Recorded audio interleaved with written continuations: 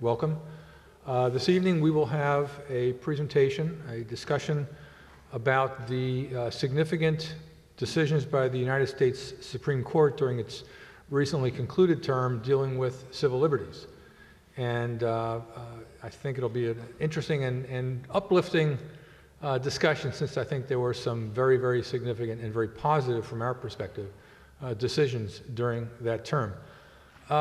Thanks again for coming. As you came in, I know you saw we have 6 civil liberties teams in our chapter, which is where our work is actually done. If any of you are interested in getting involved in, or at least learning about any of those teams, there is a list outside where you can put your name down and either, as I said, get involved with the teams, or at least ask for information about them as a prelude perhaps to getting involved. We'd love you to do that, because that again is where the actual rubber meets the road, so to speak, for this chapter. We have a board of directors that kind of guides the chapter, but those six civil liberties teams are engaged in various projects.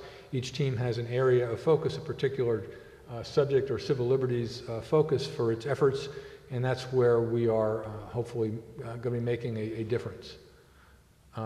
So without any further ado, let me introduce our speaker. Chris Brook is the legal director for the American Civil Liberties Union of North Carolina, which is our parent affiliate. Our chapter and the other chapters in North Carolina exist in a sense as subsidiaries, or at least related to the North Carolina affiliate in Raleigh.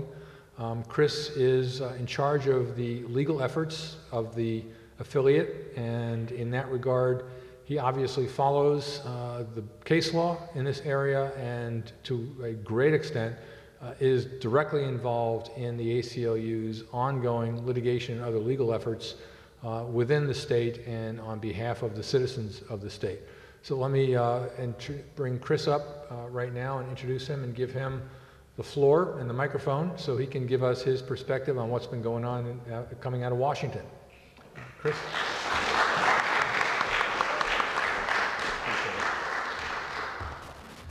Thanks, Steve. I appreciate the introduction and appreciate the opportunity to speak this evening.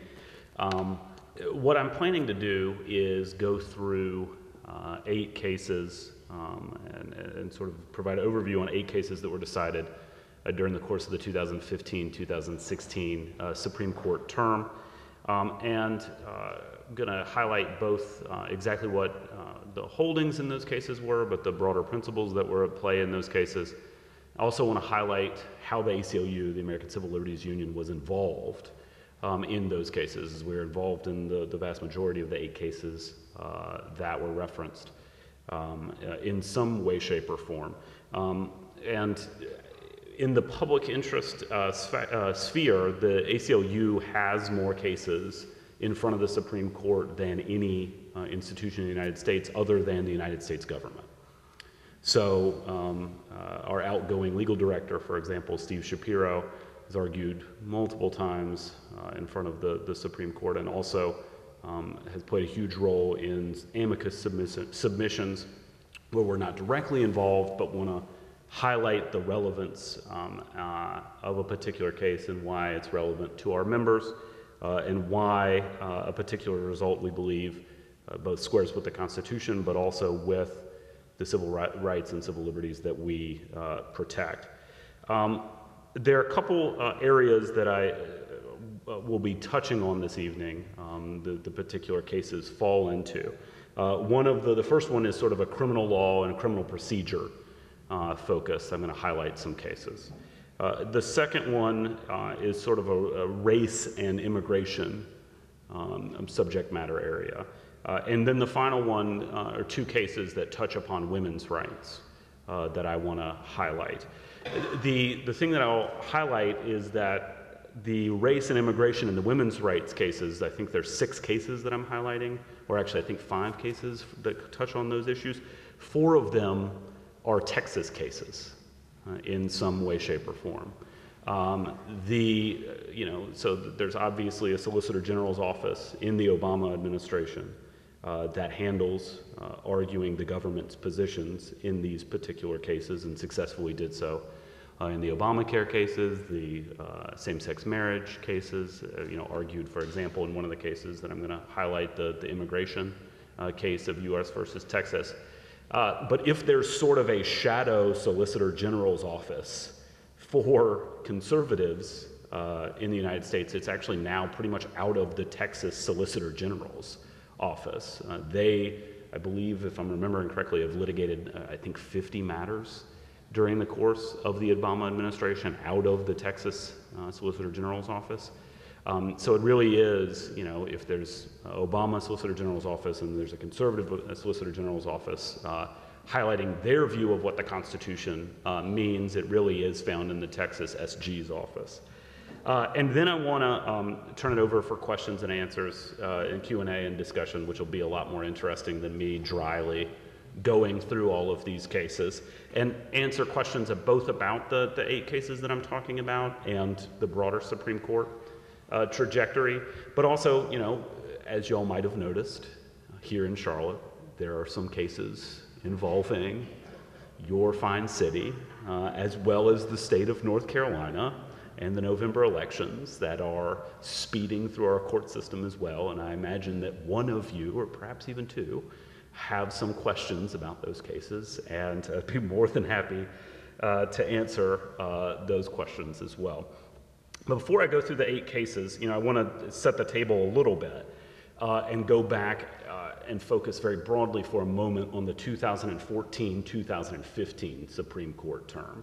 And that was regarded by folks who do sort of statistical assessments, and these terms are only so instructive sometimes, but as the most liberal Supreme Court term since the Earl Warren courts of the 1960s.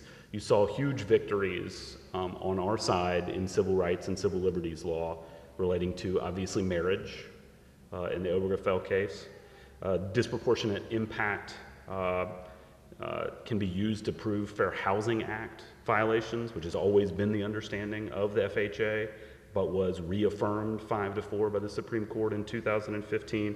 There was a huge Pregnancy Discrimination Act case that made it easier for women who have been discriminated against due to their pregnancy in the workplace to sue successfully, all coming down in the 2014-2015 term. Not all of those, 2 of those 3 cases that I just referenced were decided on 5-4 votes, with Justice Kennedy, who is, and historically has been, quite conservative if you look at the Supreme Court more broadly and put it in the context of the Warren Court, for example, of the 60s.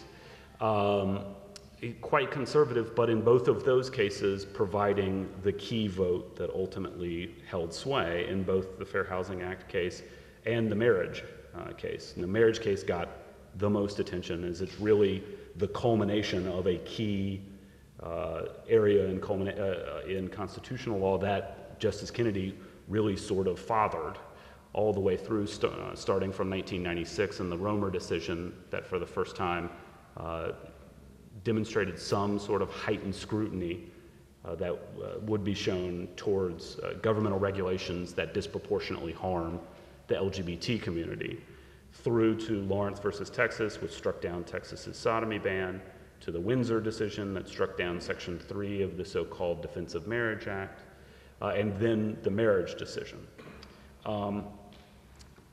So based on those cases, you can think that Justice Kennedy is, quite a liberal justice. Outside of the LGBT rights context, especially prior to the last couple of years, that's not the case. He's really historically quite conservative outside of the LGBT context, and was the swing vote. So tons of conservative decisions, and there was a school of thought that the 2014-2015 Supreme Court term was kind of anomalous, that it was an outlier, and that essentially that there were just a number of liberal cases, or cases that were good for the liberal portion of the Supreme Court, that made their way up at the same time, and that 2015-2016 term would sort of be Empire Strikes Back to the original Star Wars movie, and that we would have all of these conservative cases up in front of the court where Kennedy had traditionally sided with the conservatives, and there'd be really quite a backlash against some of the progress that had been realized in civil rights and civil liberties law in the prior term. And those issues in particular are, abortion rights cases. We knew that there were going to be some targeted regulation of abortion practices that would make their way up to the Supreme Court. Kennedy has been though he was a member of the Casey decision in 1992 that upheld Roe versus Wade, more broadly has been very conservative in regards to abortion rights, and has rarely met a regulation of abortion that he did not think could be squared with the Constitution.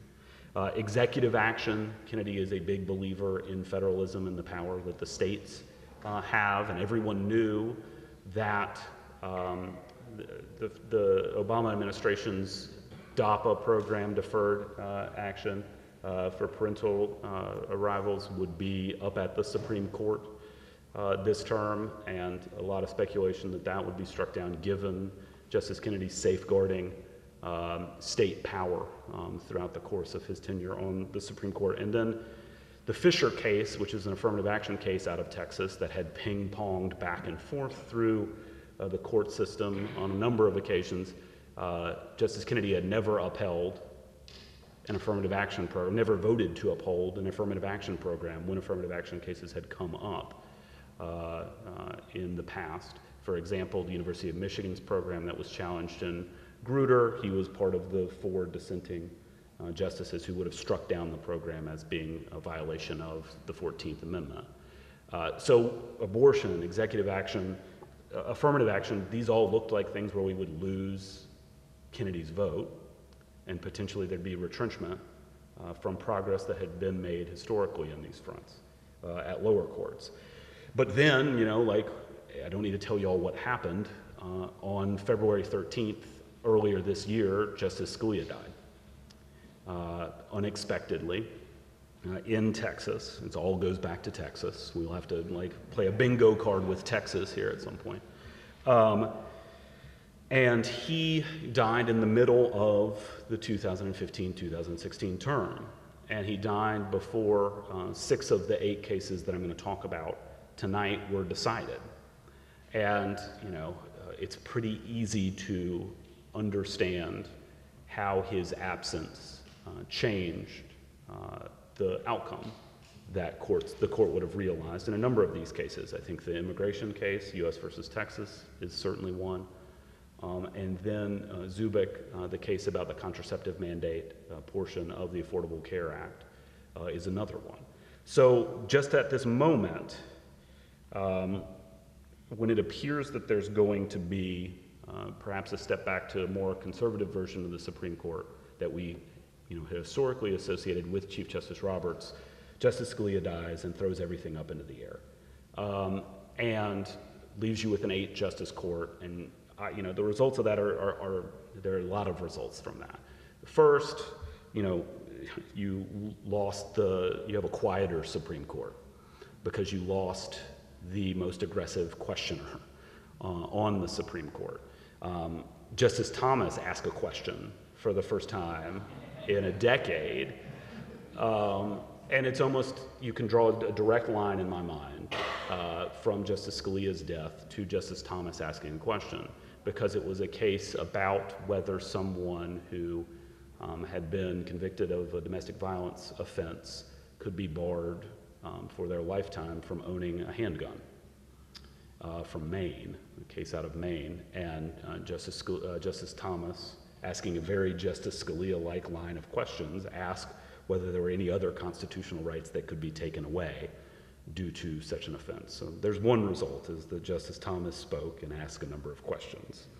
I think another result is that you saw more modest, narrow decisions, and we'll touch on that a little bit, but you very much saw the Supreme Court working very hard to avoid 4-4 ties so that they don't look like politicians in robes, where Republicans line up over here and Democrats line up over here, which I think anyone can agree, regardless of your ideological perspective, would not be good for the judiciary.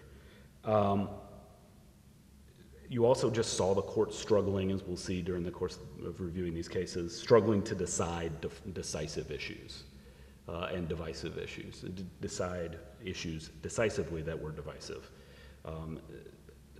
They had a way to do that previously with 9 justices. Without a 9th justice, these oftentimes end up, when they're ideological cases, resulting in 4-4 ties. But the broader result, as Steve referenced in the introduction, is that you had another relatively progressive term of the Supreme Court. And a lot of that directly owes to the fact that Justice Scalia's 5th vote for more conservative results disappeared.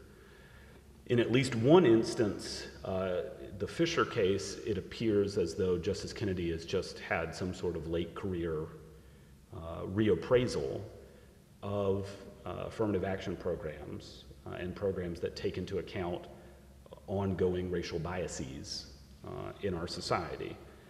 The Fair Housing Act case that he decided last year, upholding essentially FHA claims where you could show that blacks were disproportionately impacted just based on statistical information, was a really big surprise, because Justice Roberts has moved towards what I think he would term a colorblind court, which typically just means that you ignore racism unless somebody's dumb enough to say it out loud explicitly, which in 2016 does not happen 9 times out of 10, unless you're the North Carolina legislature. Yeah, that's for later. But most of the time, the way that these racial biases become apparent is by looking at statistical data. So Justice Kennedy upholding that as a way to get out Housing Act claims was a huge deal and very surprising. And I think the affirmative action decision, also taking into account how higher education institutions can realize true diversity within the ranks of their schools, is also very surprising, but also reads a little bit like there's been an evolution in his thinking on those issues.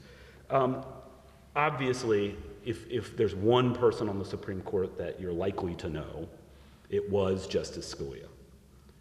He was, I think, a generous way of characterizing him would be colorful. I could think of other words, but let's be polite. But in fairness, he from our perspective on civil liberties and civil rights, he was very bad on women's rights. He was very bad on LGBT rights. He was awful on church-state issues. He was awful on race issues. But can't say that it was entirely a positive for our civil rights and civil liberties focus of the ACLU to lose Justice Scalia, because Justice Scalia was actually oftentimes better on the Fourth Amendment and on restricting sort of out-of-control government searches, seizures, than Justice Breyer, who's typically the most conservative of the Democratic appointees to the court. And there were a number of Fourth Amendment cases that got decided in Justice Scalia's later years on the court, where it was Justice Scalia and the 3 women on the court, Justices Ginsburg, Sotomayor, and Kagan, joining together to dissent, and occasionally getting Justice Thomas, occasionally getting Justice Breyer for a 5th vote. So, that tees me up for the first case I want to talk about, but it also, highlights that there is a progressive streak, idiosyncratic as it was, to Justice Scalia's jurisprudence. And, I think that the ACLU did a wonderful document that reviewed Merrick Garland's time on the DC Circuit Court of Appeals that I very much encourage all of y'all to read through. And I think that by and large, it's a very encouraging record about real respect for our civil rights and civil liberties being borne out during his tenure on the DC Circuit. One way in which he was oftentimes deviating from the ACLU was in regards to the Fourth Amendment. He's very deferential to prosecutors. As a former prosecutor, perhaps that's not that surprising. His first opinion on the DC Circuit was upholding a questionable search of a car. So, you know, on, for example, LGBT rights, the difference between Justice Scalia and if Merrick Garland does replace him will be immense. But on, you know, other issues that we care about a great deal as well, you know, it might not be all positive. So that tees me up to talk about the first case that I wanted to talk about this evening, which is, you know, starts our focus on criminal law and criminal procedure. And it's a case called Utah versus Strieff. So this case involves basically a bad Terry stop. So a Terry stop is where the police are allowed to briefly detain an individual based on a reasonable suspicion of involvement in criminal activity. Reasonable suspicion of criminal involvement, suspicion of involvement in criminal activity. That's already a very nebulous standard, right? Already cutting law enforcement a great deal of slack there. But this was an instance where everybody agreed that this was a bad Terry stop, that there was no basis and suspicion that allowed the stop to occur. The South Salt Lake Police Department received an anonymous tip about narcotics activity at a house. A police officer observed the house for over a week's time, and the nature of the visits that occurred at the house raised the suspicion that the occupant of the house was dealing drugs. One of the visitors to the house was Mr. Strieff, who the officer subsequently detained in a convenience store parking lot after Strieff left the house. So, you know, there's no reasonable basis to believe that Mr. Strieff had been engaged in criminal activity, unless you believe just going into a house that you might believe is a house in which drugs are being dealt out of qualifies. But Utah didn't even argue that. What they highlighted and what they focused on is the fact that the officer asked for Strieff's identification. When he gave the information to the police dispatcher, the dispatcher informed the officer who had stopped him that there was an outstanding arrest warrant for Mr. Strieff. The officer arrested Strieff based on that outstanding arrest warrant and found a bag of methamphetamine and drug paraphernalia on his person. So he was charged with unlawful possession of methamphetamine, drug paraphernalia. He moved to suppress the evidence, claiming that the evidence was illegally obtained during an unlawful investigatory stop. So this went through, all the way through the Utah court system. He was originally found guilty, and the motion to suppress was turned down, but the Utah Supreme Court ultimately reversed the trial court's determination. The Supreme Court decided 5-3 to reverse the Utah Supreme Court. So the 5-3 matchup here was sort of the four conservatives on the Supreme Court: Thomas, Alito, Roberts, Kennedy, and then Breyer, providing the fifth vote. And then the three women, typically on the more progressive end of the Supreme Court in regards to these issues, dissenting.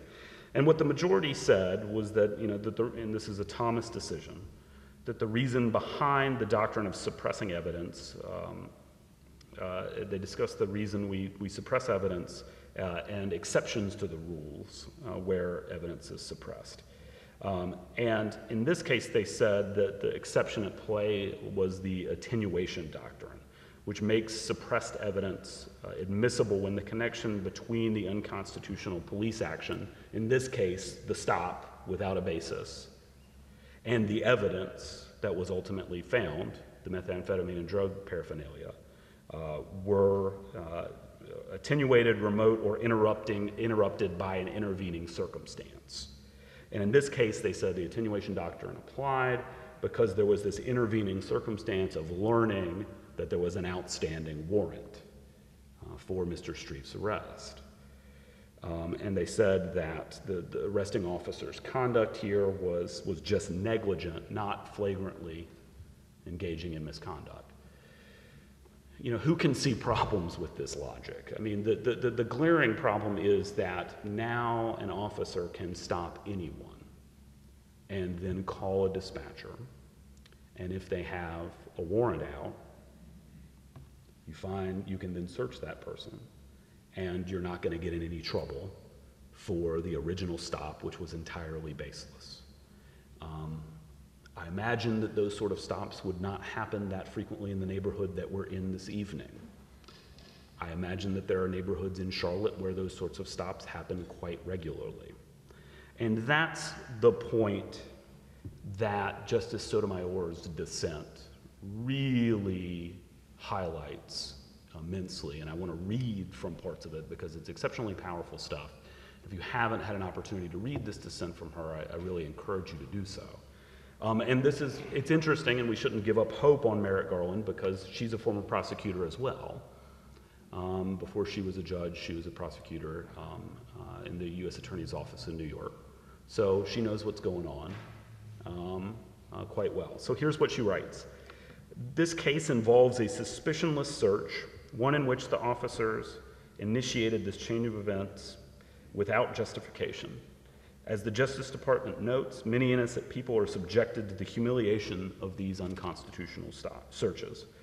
The white defendant in this case shows that anyone's dignity can be violated in this manner. But it is no secret that people of color are disproportionate victims of this type of scrutiny. For generations, black and brown parents have given their children the talk, instructing them never to run down the street. Always keep your hands where they can be seen. Do not even think of talking back to a stranger, all out of fear of how an officer with a gun will react to them. By legitimizing the conduct that produces this double consciousness, this case tells everyone, white and black, guilty and innocent, that an officer can verify your legal status at any time. It says that your body is subject to invasion while courts excuse the violation of your rights. It implies that you're not a citizen of a democracy, but the subject of a carceral state just waiting to be cataloged. We must not pretend that the countless people who are routinely targeted by the police are isolated. They are the canaries in the coal mine whose deaths, civil and literal, warn us that no one can breathe in this atmosphere. They are the ones who recognize that unlawful police stops corrode all our civil liberties and threaten all our lives. Until their voices matter too, our justice system will continue to be anything but. I mean, you do not read Supreme Court opinions, even dissents, that are this on point, in my opinion, very frequently. In the course of that passage, Justice Sotomayor cites to Michelle Anderson's The New Jim Crow, which if you haven't read, is very much worth reading, former ACLU staff attorney. W.E.B. Du Bois, The Souls of Black Folk, James Baldwin, and Ta-Nehisi Coates, Between the World and Me. I mean, again, this is not the stuff that you typically read on Supreme Court opinions because it's very much more connected to people's day-to-day lives and how people's interactions with the police, in fact, do take place, and the consequences of those interactions. So the ACLU submitted an amicus brief in this case, arguing that the exclusionary rule should apply and attenuation exception should not. And the brief argued that deterrence is not the only benefit of suppression, but judicial integrity and restoring the public's faith in the judiciary is something that can be a real check on overzealous law enforcement is something worth supporting suppression for as well. But again, this is not a case that broke down on typical conservative liberal grounds. I mean, there's a little bit of that there, but Justice Breyer provides the key vote. There's no guarantee about where a Justice Garland would be on this issue. So that's case one. Case two, so we've gotten one of the bummer cases out of the way. Steve said, no, it was an uplifting term, so I got one out of the way right off the bat. A more uplifting case, and one that was actually decided before Justice Scalia's death, just a few weeks before Justice Scalia's death, but actually one in which his absence would not have been relevant had been decided later, is Montgomery versus Louisiana.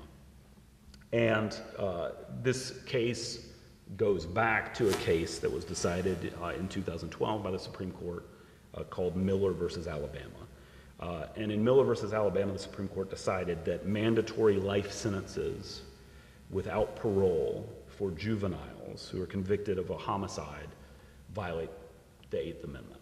So basically, you know, if a 15-year-old is sentenced to life, it can't be sentenced to life without the possibility of parole, without that violating the prohibition on cruel and unusual punishment under the Eighth Amendment. And this is why, you know, when people, and Justice Scalia talked about this endlessly, about the Constitution being a dead document, sort of a static document. This is why it's so important that the Constitution be understood as anything but a static document. When you look at all of the advances that have occurred in the past generation in regards to youth brain development and decision-making and impulsiveness, and all of the advances in understanding that we did not have when a lot of these life without the possibility of parole statutes were put in place, it's exceptionally important that we be able to take that evolving knowledge and apply it to our current circumstance. The Montgomery in this case, you know, killed a police officer when he was 17 years old. He was sentenced to life without parole and had been in custody for almost 50 years when Miller was decided in 2012. So there's not a question here about whether there has been adequate punishment in my mind. I mean, 50 years is a hugely consequential punishment. So Montgomery sought relief in the state court and was denied, and the Supreme Court reversed that decision 6-3 to give Montgomery relief in this case. And this was a decision that was authored by Justice Kennedy with Breyer, Kagan, Sotomayor, Ginsburg, and Chief Justice Roberts joining in the majority. So a 6-3 decision as opposed to a 5-4 decision. The majority first held that the Supreme Court had jurisdiction over the case. There's some procedural things here because state collateral review courts must be given retroactive effect, must give retroactive effect to substantive rules. The majority then held that the rule articulated in Miller was a substantive rule because it applied to a class of defendants because of their status of juveniles whose criminal activity reflected immaturity. So, and this is the point that the ACLU made in their amicus brief, is that, you know, this is not merely a new procedural rule, but, you know, treats an entire class of defendants in a completely different way with different substantive outcomes, and therefore, if you were sentenced under the previous regime that we've now struck down, you should be able to get relief even if your sentence occurred way back in the day when that sentence would have been held to be constitutional. And what the ACLU's amicus argued in Montgomery was that Miller should apply retroactively, even if it was a procedural rule, because it's such a watershed procedural rule that to refuse to apply it retroactively would do grave injustice in this circumstance. Justice Scalia, in one of the final opinions that he wrote for the court, dissented. Unsurprisingly, as he was generally not great outside of the Fourth Amendment on criminal law. The next case that I want to highlight is Hurst versus Florida. This case was also decided before Justice Scalia passed away, and involved the death penalty and how people are sentenced to death. I'm sure y'all have read that Justice Breyer, with Justice Ginsburg, in a case called Glossop, wrote a very long dissent that argued, after sort of tiptoeing up to this over a number of years, that the death penalty was unconstitutional, that it was not applied in anything like a fair fashion, highlighting, for example, that there really were only about 25 jurisdictions in the United States where you got the death penalty. It's basically just like, is there a prosecutor who likes the death penalty in that area? So its application was entirely arbitrary. I think that they looked at Connecticut, and all of the death sentences that had been handed down in Connecticut over a period of time had come from one prosecutor. And then, of course, there's the racial dynamics of who gets the death penalty, which are, as you can imagine, they would be. This was not one of those cases, but continues the Supreme Court's sort of slow walk towards, at the very least, curtailing the circumstances in which the death penalty can be applied and sort of the processes and the procedures that can be utilized to apply the death penalty. So Hearst was charged with murdering his coworker. A Florida statute gave the jury the power to recommend the death penalty, but the judge had the power to make the ultimate sentencing decision independent of the jury's recommendation. So the jury's just kind of there. You know, they can say something and the judge can entirely ignore it. In this instance, the jury recommended the death penalty for Hearst by a 7-5 vote. This is not in any way an overwhelming vote, let alone a unanimous vote. But the judge ultimately made the decision and sentenced Hearst to death. That was reversed and remanded, and the court, by an 8-1 ruling, in an 8-1 ruling, held that their capital sentencing scheme was unconstitutional because it placed the decision of sentencing a defendant in the hands of the judge as opposed to the jury, which violated the constitutional right to a jury. And this goes back to a case called Ring versus Arizona, in which SCOTUS held that it was unconstitutional for a judge in place of a jury to find aggravating factors that resulted in a death sentence instead of life imprisonment. Yeah. What state, I may have missed this, but what state are you talking about? Florida. Florida. Yeah, Florida. 8-1 decision. Sotomayor writing the decision, the sole dissent was from Alito. So, you know, I think at least some of this should make you feel a little bit better about that the Supreme Court is not politicians in robes, because you can see a lot of these decisions are overwhelmingly arrived at with people with quite different takes on whether the Constitution is alive or dead, among other things, arriving at a similar conclusion. Alito dissented from the decision because he's generally wrong. He's almost always wrong. Very rarely right.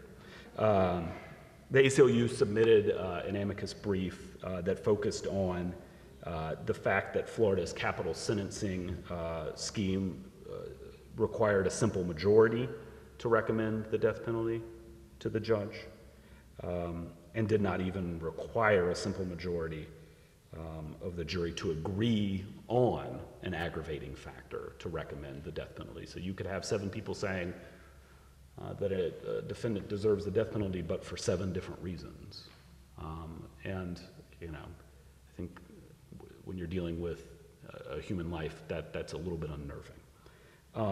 A postscript to this case is that Florida, after this, moved to change the rules and took away the right of essentially the judge to overrule the jury, but said that you could be sentenced to death with a supermajority of 10 out of 12 on a jury voting to condemn you to death. So again, sticking with a non-unanimous structure that has been abandoned by 47 states. The only other 2 states that have such non-unanimous structures are Alabama and Delaware. I don't know that they fixed that either. I don't know if I looked at that this morning, but I don't know that they fixed that either. But what I do know is that was struck. The supermajority was struck down by a Florida trial court judge subsequent to the Supreme Court's decision, adopting essentially the argument that the ACLU had made in their amicus that there needed to be unanimity in the jury, on the jury to carry out a death penalty. That case continues to go forward through the Florida appellate court system at present. Do I understand that all the states except these two require a total, all the jurors Yep. voted for That's right. the death penalty? That's right. There has to be unanimity that the death penalty is warranted in this circumstance. So I impose on civil liberties and civil rights what I call the Mississippi test. And if Mississippi has gotten something right and you're lagging behind Mississippi, you have a problem. Mississippi requires unanimity to put someone to death. Only Florida, Alabama, kind of a junior partner to the Mississippi test in my book, and Delaware don't require unanimity. So now we're reaching the Texas portion of our program where we'll talk about Texas for the next 4 cases in some way, shape, or form. So to start out right, because I imagine somebody's lived in Texas in here at some point, Texas kind of did the right thing it's a big state. Texas kind of did the right thing in the first case, which is called Evenwell versus Abbott, and was decided shortly after Justice Scalia's death. So under the Constitution, congressional districts are redrawn every 10 years to ensure equal representation based on total population. The plaintiffs in this case, including Sue Evenwell, were residents of Texas Senate districts with high voter-eligible populations. And they argued that basing apportionment on total population diluted their votes in relation to voters in other Senate districts. So let me unpack that a little bit. Texas obviously has a lot of folks who are not eligible to vote for some reason or another, but they are counted when districts are drawn up. These include children, folks who are incarcerated in your congressional district, and undocumented immigrants, of which there are a number in Texas. But obviously children have a vested interest, and their interests should be taken into account when decisions are made by elected representatives. So simply what the plaintiffs were arguing here was we should only count when we're divvying up folks who are eligible to vote. So children, prisoners, undocumented immigrants, no, you're all kicked out. We don't count you in our population votes when we do the census. And I think there are a lot of questions about whether that's feasible or even possible to engage in anything like an accurate count and divvy that up. But the arguments that folks on the other side said were the arguments that I just made, which was essentially, and the arguments made by the ACLU, which is that these other parties who are not voters yet certainly will get the right to vote oftentimes, and also very much have interests that are being impacted and should not be ignored in these circumstances. This was a 8-0 decision authored by Justice Ginsburg, but there's concurrence by both Thomas and Alito here. And what you can see here is the court basically reaching a very narrow decision in order to avoid a deeper controversy while only having 8 justices. And what they say is it is entirely compatible with the US Constitution to divvy up these districts based on the total population. What they don't say in the opinion is that you have to do it that way, which has historically been the understanding, that you have to do it that way. They just say, you certainly can, so you lose. But Texas actually said, you can do it this way, but you don't have to do it this way. So in the future, some state could come along and decide that they're going to draw districts based on voter-eligible population as opposed to total population. And then there'd be a challenge about whether that is permissible ever. And in the concurrences that were written by Alito and Thomas, they seem to very clearly signal that they think that that would entirely be fine. Ginsburg seems to point in the other direction, but it essentially leaves that key question unanswered because, you know, at least you would have had a 6-2 decision, but it's unclear exactly where Kennedy and Roberts would be on such a case, on that matter as well. The ACLU and ACLU of Texas filed an amicus in support of the governor and the Secretary of State of Texas, and essentially noted that the founders embraced the Republican principle of equal representation and a principle consistent with the belief that a legitimate government draws its power from all of the people, not just eligible voters, for the reasons that I articulated previously. So that's it for Texas kind of doing the right thing. From this point forward, it's all Texas playing to its typecasting. The first case is Fisher versus University of Texas, which is affirmative action case, and is the latest in a long line of affirmative action cases. The first of which was a case called Bakke that said that quota systems were impermissible, but held out that affirmative action, short of a quota system, could be constitutional. There was the Grutter case that I referenced previously, where it was a 5-4 decision with Justice O'Connor writing the decision that upheld the University of Michigan's affirmative action program, with Justice Kennedy in the dissent, writing the dissent for the 4 dissenters in that case. And Justice O'Connor, at the end of her opinion, sort of bizarrely noted that affirmative action should end in 25 years. And we're not quite to 25 years after Grutter, but we're getting there. So with this case, made its way up, we were exceptionally nervous about it.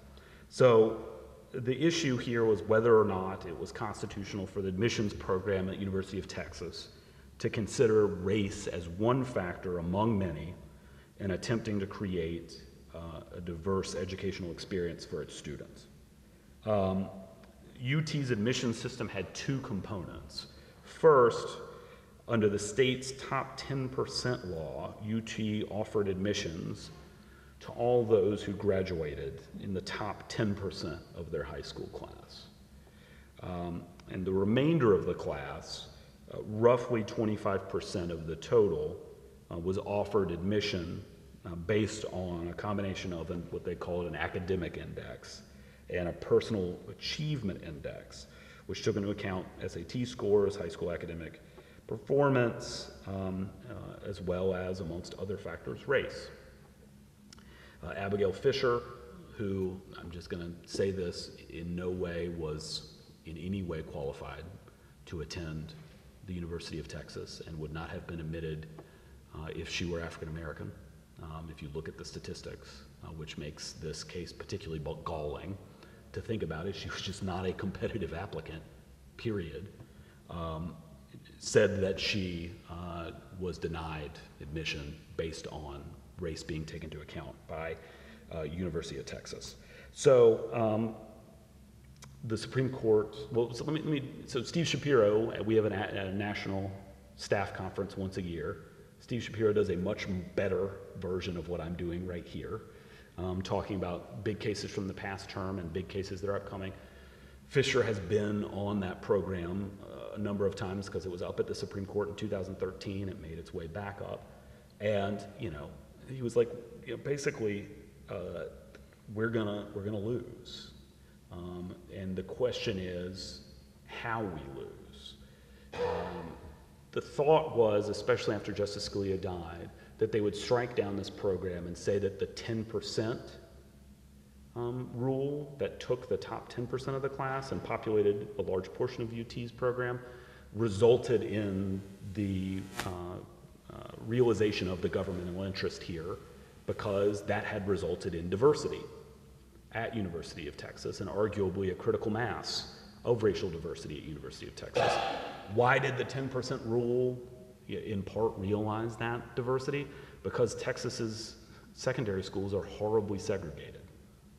So there are basically black high schools and Latino high schools and white high schools. So if you just take the top 10%, you actually do get a fair amount of diversity.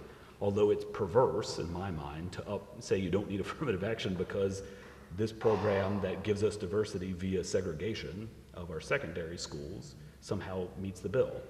But there was thought that that would actually be an okay way to lose because it's a Texas-specific way to lose. That program is unique to Texas, and it's a lot better than the second way in which you could lose, where they just say affirmative action is unconstitutional, period. We thought that if we were going to win, that the way we would win is that they would say that Abigail Fisher didn't have standing.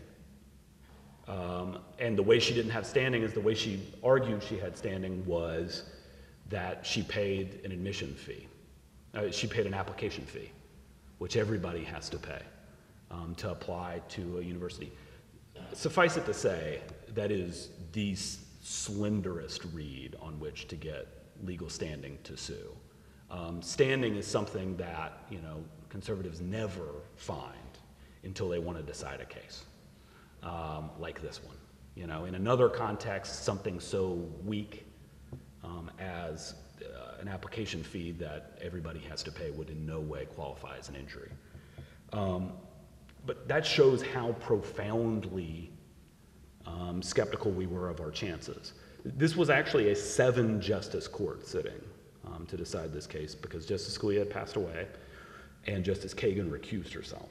They don't make plain why they recused themselves, but in this case, the case had been pinging around the court system for so long, it seems plain that it was in the Obama Solicitor General's office when she was Obama's Solicitor General, and she had participated in this case at a lower level in deliberations relating to how to handle this, so she was out as well. Had Scalia still been alive, you would have had a 4-4 split. Because what happened is that Justice Kennedy, for the first time ever on the court, upheld an affirmative action program and ruled and wrote the opinion upholding Texas's program on a 4-3 vote.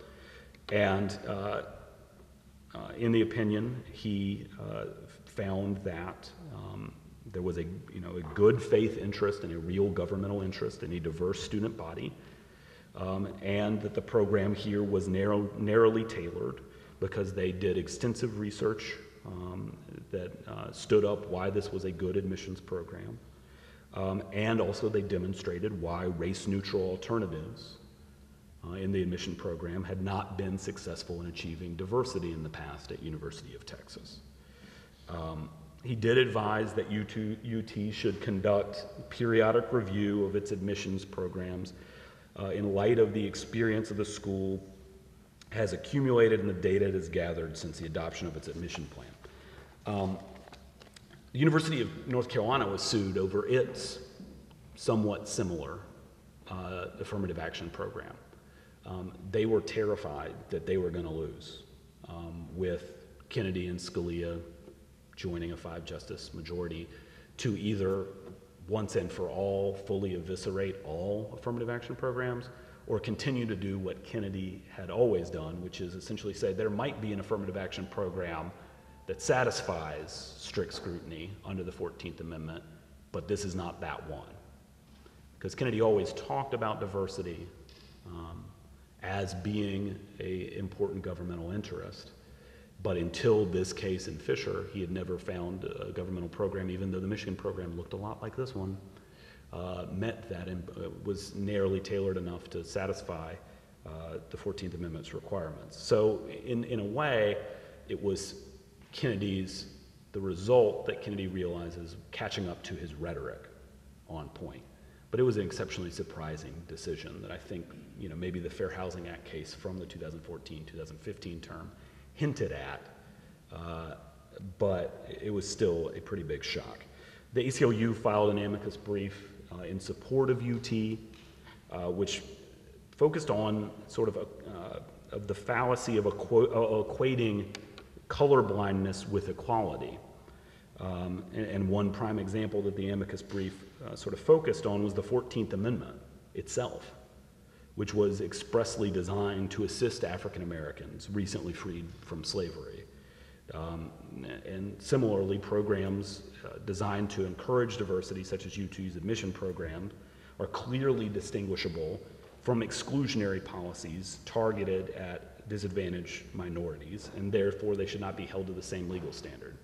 Because essentially, like, Roberts in another school case, an opinion that he wrote that Kennedy was a part of as well, said that the way to stop discriminating based on race is to stop discriminating based on race. Which is really, it sounds really good until you turn your brain on.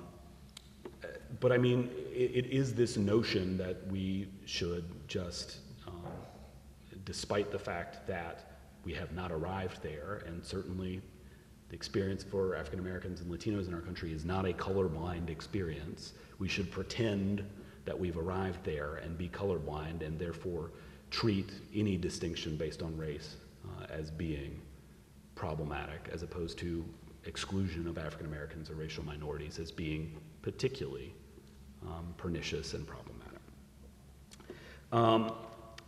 Continuing with Texas, you had United States versus Texas,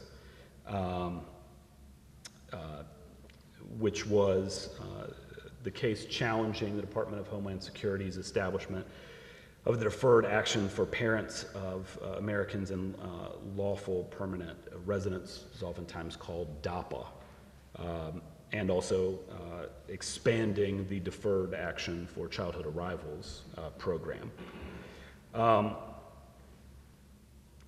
Basically, what this did was said that if you were, what DAPA did is if you were the parent of someone who's a United States citizen or a lawful permanent resident, then for 2 years the United States would agree that they would not move in any way to take deportation action against you if you were not in trouble in any way, shape, or form.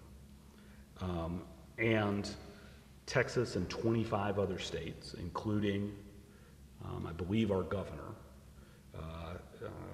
filed suit arguing that DAPA violated the Administrative Procedure Act and the Take Care Clause. And the district court in Brownsville, Texas, issued a nationwide preliminary injunction on the ground that the states were likely to succeed on their claim and that DAPA was subject to the APA's procedural requirements. Let me unpack a couple of things there. First, this decision was realized, and the case was argued after Justice Scalia passed away and was decided after Justice Scalia passed away. So it rocketed through the court system. But as the result indicates, as long as it's an 8-justice court, lower courts are going to have a lot more sway in regards to what violates the Constitution, what does not violate the Constitution, and what is and is not illegal. And that very much is shown by this circumstance.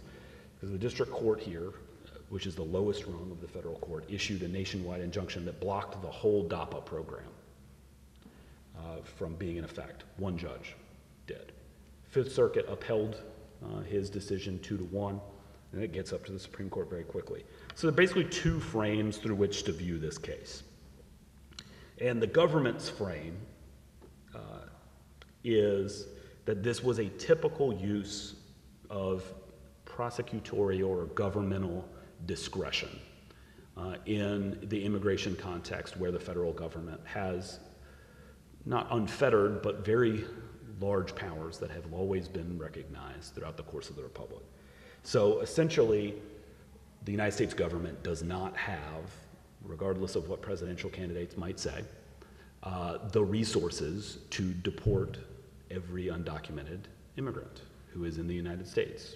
The U.S. simply does not have those resources right now that have been provided to DHS. So they have to prioritize whether they're going to do deportations and who they are going to move to deport. And the Obama administration has, not been great on these issues at all, but has moved over time to exclude larger and larger populations of the undocumented community from deportation proceedings, especially folks who, as is the case with the vast majority of the undocumented immigrant population, have been model residents and have had no run-ins with the law whatsoever, or if they have been entirely incident to the fact that they are not citizens, so they've been pulled over without a driver's license. But that is entirely the fact that there are many states that won't give driver's licenses to undocumented immigrants, not necessarily anything to do with whether they're a good driver or not. So that is the way that the government viewed the case. We have this many resources, this many undocumented immigrants. We're going to focus narrowly on folks who have run afoul of the law for deportation. The Texas and the other 25 states who joined with them argued that this was essentially a new rule that has to go through what's called notice and comment under the Administrative Procedure Act. There was also a question about whether Texas had standing to pursue this, because the injury Texas had suffered was that they were going to have to issue driver's licenses to folks who were DAPA recipients. Again, that is not only a speculative in the future injury, which typically does not satisfy standing for conservatives, but also, if they wanted to, solve that harm, and I wouldn't suggest this, but they just didn't have to issue driver's licenses to DAPA recipients. They could entirely avoid that cost if they were really interested in doing so. And the government retorted, responded to this argument about there needing to be notice and comment by saying that every administration, Republican and Democrat, had engaged in governmental discretion, prosecutorial discretion, immigration discretion about who they had prioritized for deportation action. Texas came back and said, but never like this before, it's much larger. There was a per curiam decision noting that this was a 4-4 split. They don't announce who's on what side of the 4-4 split. I can tell you who's on what side of the 4 split. This is one that fits ideologically perfectly. Kennedy very clearly joined with the other 3 conservatives, and it was Breyer and Kagan, Sotomayor, and Ginsburg almost certainly dividing up. What happens with a 4-4 split? It means that the lower court's ruling, the circuit court ruling,